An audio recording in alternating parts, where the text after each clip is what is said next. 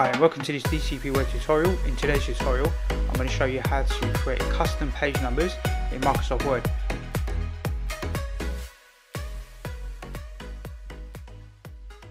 So let's go ahead and open up this folder, and inside this folder I've got this blank Word document, right? It's just a blank Word document, and as default every single page will inherit the header and the footer in Microsoft Word, but we can override the first page. We almost think of it as like the front cover, and our front cover we don't really want to have a page number on there.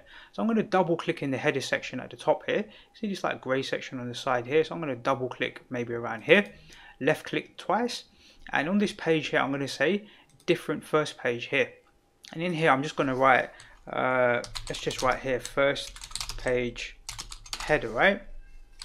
Header. I'm going to copy this text and I'm going to double click in the footer. Just for reference I'm going to write let's just write in here first page, let's just write first page footer. This is only for your own visual reference. So I'm going to double click inside the middle of the document now. I'm going to just double click. We've got first page header and first page footer.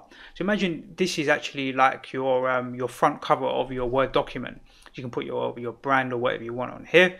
Put your logo in the header and your whatever you want, your website address down here maybe. And then we're going to go to insert and we're going to do a page break here.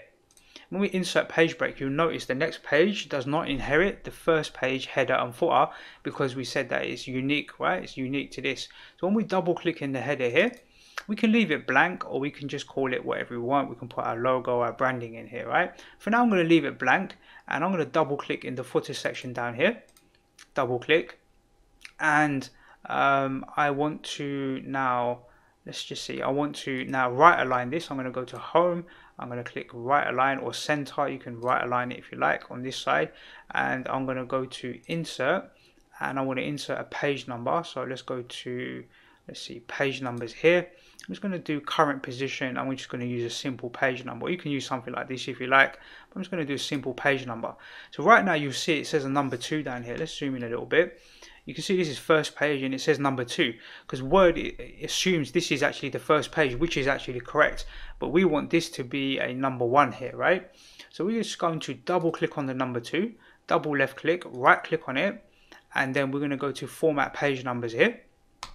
And inside format page numbers, we're going to do start at and going to set it to 0 value here, 0, and then click OK.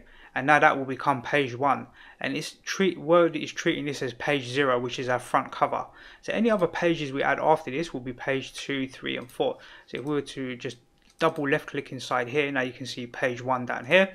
And if we go to insert page break and then just do that a few times, we can see now we've got page 1, page 2, 3, 4, 5, and page 6, even though we have 7 pages in total, right? 1, 2, 3, 4, 5, 6, 7, but this one is page 0 and we didn't add a page number on the footer, which is why we don't see it on the first page, and this becomes page 1. Let's go ahead and save this Word document. Hopefully this will help a few people out. I know that there's some people out there that ask me about creating a front cover and then having separate page numbers that run afterwards in sequential order. This is how you do it in Microsoft Word. Let's go ahead and close down this document. That's the end of this tutorial. I hope you find it useful and I look forward to seeing you in the next DCP web tutorial.